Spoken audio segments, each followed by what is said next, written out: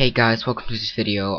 This is just a quick video and someone asked me, so it's just pretty easy. So in this tutorial I'm going to teach you how to move a Bordless form. So I click on new project, add a new project and call it whatever you want. I call it YouTube tutorial, press OK. So now it will build the form.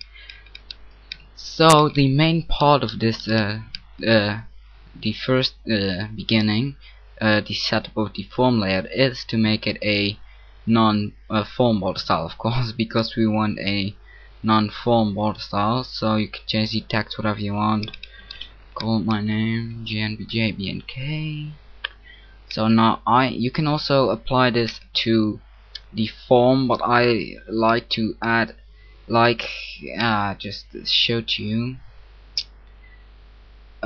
Here, do you see this window has a little thing here, and this is the place you can drag it. Okay, not under it, just right on that. So I'm going to make an image and make that this window stuff. So I'm going to drag it over there here. Okay, so I add a picture box.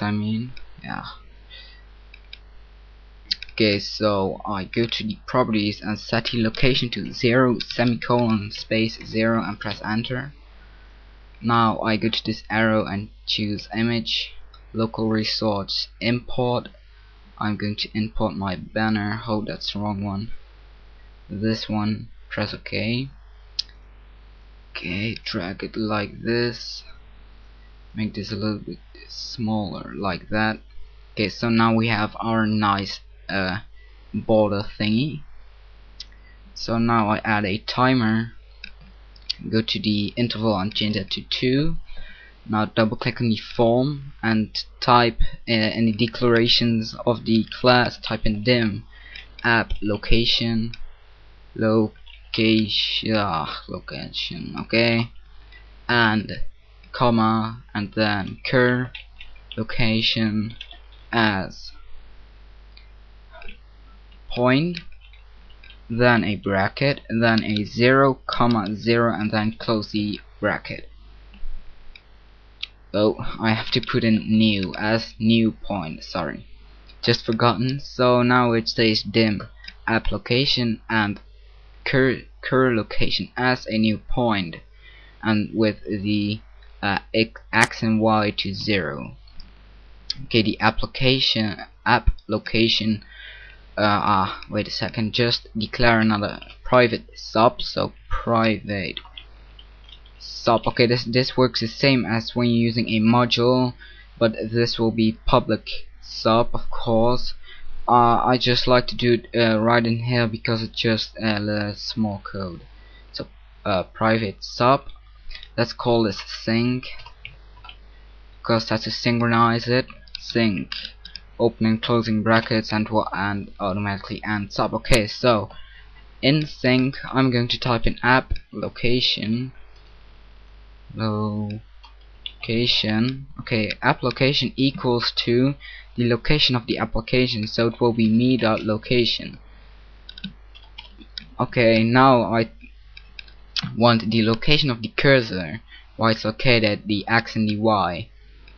Okay, I called it here a cur location, but when you type in cursor.location it won't understand it, so it has to be position. So it doesn't matter actually if you call this location or position. Never mind. So it doesn't matter actually, so you can also call it whatever you want. So I'm not bothered with it. So you see this stuff, application equals meter location and cur location equals cursor position. Okay, now I double click on my image. If you want to do this, double click on the form. So here you see picture box, click. Okay, when you go to the form, you see load. This is for the form. I choose mouse down and mouse up. It's the same as in this stuff. So also mouse down. So here it is. So I'm going to delete the click sub. and mouse up. Now we have mouse down and mouse up. If you use the because I don't apply this to the whole form, because it's whenever you want it, whenever you drag it, move the form, you can move it by grabbing this place or this or this or this. So that will only work when you click on the image and drag it. So picture box, mouse down, I'm going to type in timer 1 dot enabled equals true, and then timer 1 dot start. Okay, this will mean it will start ticking. It's the same actually as enable, but then when I go to mouse up, it's mouse down means when you hold the mouse key in your right mouse key, and mouse up is when you release it. So timer 1 dot stop. So now it will stop counting, and someone is talking to me, so wait a second, sorry.